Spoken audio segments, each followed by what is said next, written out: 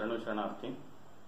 ನಾನು Dr.Ajaykumar Tandur M.D psychiatry ಮನೋಶಾಸ್ತ್ರ ತಜ್ಞರು. ಸುಮಾರು 15-20 ವರ್ಷದಿಂದ ನಮ್ಮ Hospet ಅಲ್ಲಿ ನನ್ನ ವೃತ್ತಿನ ನಡೆಸ್ತಾ ಬಂದಿದ್ದೀನಿ. ಕೋವಿಡ್-19 ಅಥವಾ ಕೊರೋನಾ ಮಹಾಮಾರಿಯ ಬಗ್ಗೆ ನಾವು ಇವಾಗ ಸಾಕಷ್ಟು ವಿಷಯಗಳನ್ನು ತಿಳ್ಕೊಂಡಿದ್ದೀವಿ, ಕೇಳಿದ್ದೀವಿ. ಇದರಿಂದ ಬರೀ ದೈಹಿಕವಾಗಿ ಹಾನಿಕರ ಒಂದ್ ಕಡೆ ಆದರೆ ಇನ್ನೊಂದು ಮನಸ್ಸಿನ ಮೇಲೆ ಸಾಕಷ್ಟು ಜನರಿಗೆ ಅದು ಪರಿಣಾಮ ಮಾಡಿದೆ. ಈ ಮಾನಸಿಕವಾಗಿ ಪರಿಣಾಮ ಅಂದ್ರೆ ಇದರ ಬಗ್ಗೆ ಭಯ, ಗಾಬರಿ, ಆತಂಕ, ದುಃಖ ಏನಾಗುತ್ತೋ ಏನೋ ಅಂತ ಅದ್ರ ಬಗ್ಗೆ ಸಾಕಷ್ಟು ಜನರಿಗೆ ತೊಂದರೆ ಆಗ್ತಾ ಇದೆ. ಇದನ್ನ ನಿಯಂತ್ರಣ ಮಾಡ್ಲಿಕ್ಕೆ ಅಂತ ಹೇಳಿ ಸರ್ಕಾರದವರು, ಬೇರೆ ಬೇರೆ ಸಂಸ್ಥೆಯವರು ಸಾಕಷ್ಟು ಕ್ರಮಗಳನ್ನು ತಗೊಳ್ತಾ ಇದ್ದಾರೆ. ಇದರಿಂದ ಖಂಡಿತವಾಗಿ ಇದು ಕಡಿಮೆ ಆಗುತ್ತೆ, ಅದ್ರ ಬಗ್ಗೆ ಸಂಶಯ ಇಲ್ಲ.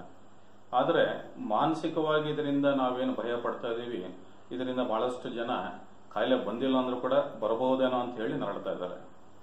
ಯಾವಾಗ ಮಾನಸಿಕ ಒಂದು ತೊಂದರೆಗಳ ಬಗ್ಗೆ ನಾವು ಮಾತಾಡ್ತೀವಿ, ಇದ್ರ ಬಗ್ಗೆ ಮುಂದೆ ನಾವು ಏನು ಮಾಡಬೇಕಂತ ನಾವು ಯೋಚನೆ ಮಾಡ್ತಾ ಹೋದಂಗೆಲ್ಲ ನಮ್ಮ ಹತ್ತಿರದಲ್ಲಿ ಇರ್ತಕ್ಕಂಥದ್ದು, ನಮ್ಮ ಕೈಯಲ್ಲಿ ಇರ್ತಕ್ಕಂಥದ್ದು ನಮ್ಮ ಶರಣ ಧರ್ಮದಲ್ಲಿ ಇಷ್ಟಲಿಂಗ ಪೂಜೆ ಮತ್ತು ಇಷ್ಟಲಿಂಗ ಧ್ಯಾನ.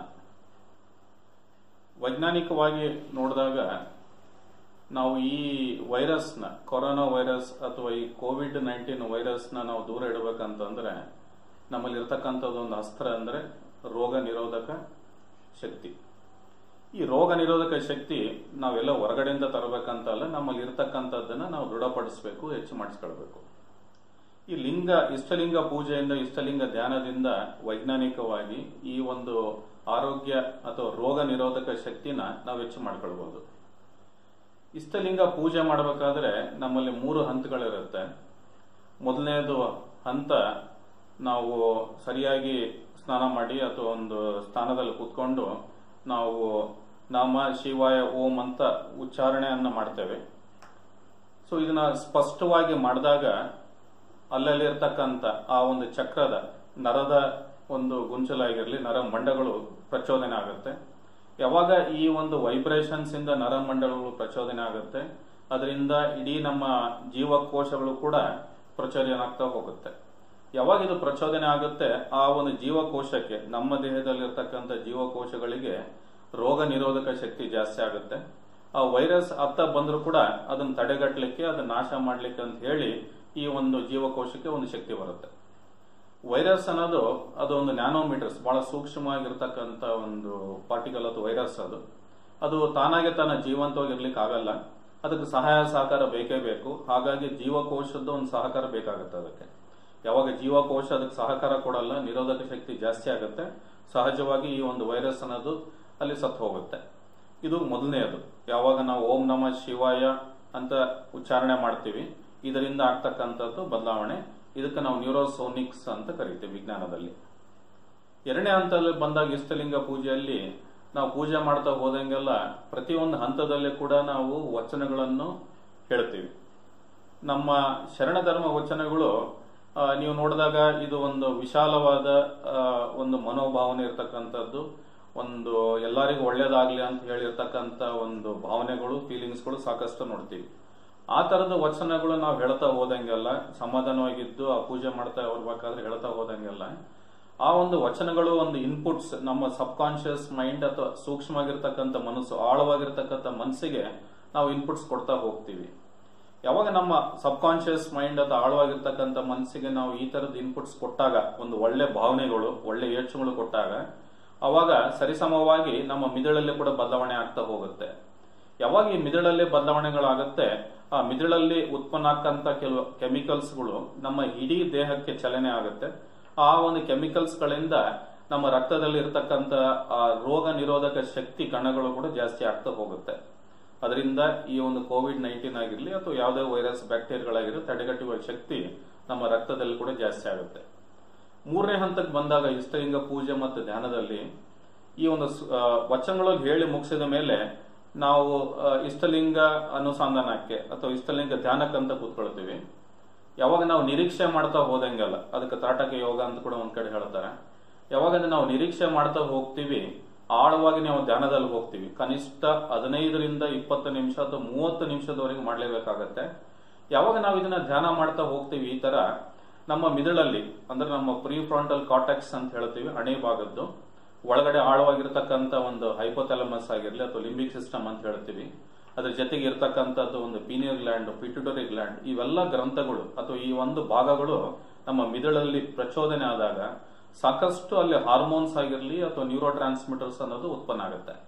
ಅದರಲ್ಲಿ ವಿಶೇಷವಾಗಿರ್ತಕ್ಕಂಥದ್ದು ಮೆಲಟೋನಿನ್ ಆಗಿರ್ಬೋದು, ಡೋಪಮಿನ್ ಆಗಿರ್ಬೋದು ಅಥವಾ ಸೆರೋಟೋನಿನ್.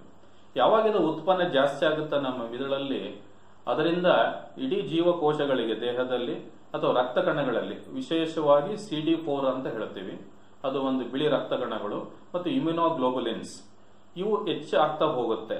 ಇದು ಹೆಚ್ಚಾದಂಗೆಲ್ಲ ಈ ವೈರಸ್ ಬಂದು ಕೂಡ ದೇಹಕ್ಕೆ ಅದನ್ನ ತಡೆಗಟ್ಟಿ ಅಲ್ಲಿಂದ ಅಲ್ಲಿಗೆ ಅದನ್ನ ನಿಯಂತ್ರಣ ಮಾಡಿ ಅದನ್ನ ಕಡಿಮೆ ಮಾಡ್ಲಿಕ್ಕಂತ ಒಂದು ಶಕ್ತಿ ಈ ರಕ್ತ ಕಣಗಳಿಗಿರುತ್ತೆ. ಹಾಗಾಗಿ ಇಷ್ಟಲಿಂಗ ಪೂಜೆ ಮತ್ತು ಧ್ಯಾನದಿಂದ ಈ 3 ಹಂತಗಳಲ್ಲಿ ನಮ್ಮ ಜೀವಕೋಶ, ನಮ್ಮ ದೇಹದಲ್ಲಿ ಒಂದು ಆರೋಗ್ಯ ಅಥವಾ ರೋಗ ನಿರೋಧಕ ಶಕ್ತಿ ಅನ್ನೋದು ಜಾಸ್ತಿ ಆಗ್ತಾ ಹೋಗುತ್ತೆ. ಇನ್ನೊಂದು, ಇದು ನಮಗೆ ಫಲ ನಮಗಷ್ಟೇ ಸಿಗಂತದಲ್ಲ.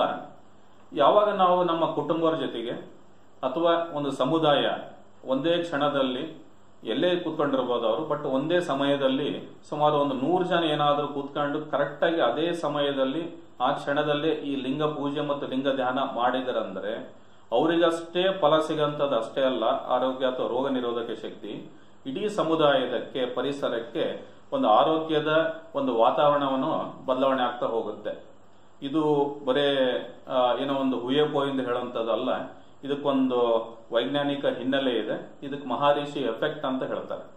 ಅಂದ್ರೆ ಒಂದು ಉದಾಹರಣೆಗೆ ನಮ್ಮ ಹೊಸಪೇಟ ಅಂತ ಪಟ್ಟಣದಲ್ಲಿ ಸುಮಾರು ಒಂದು 2 ರಿಂದ 3 ಲಕ್ಷ ಜನರು ಇರ್ಬೋದು.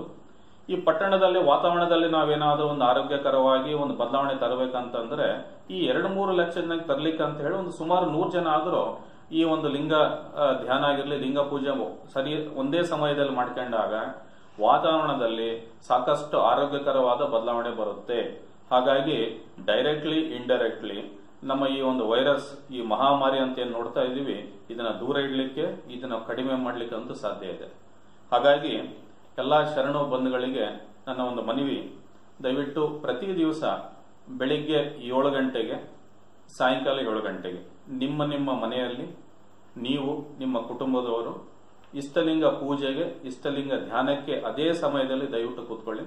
ದಯವಿಟ್ಟು ಈ ಪದ್ಧತಿ ಪ್ರಕಾರ ಅದಕ್ಕೂ ಸಂಬಂಧವಾಗಿ ನಿಮಗೆ ವಿಡಿಯೋ ಕೂಡ ಕಳಿಸ್ತೀವಿ.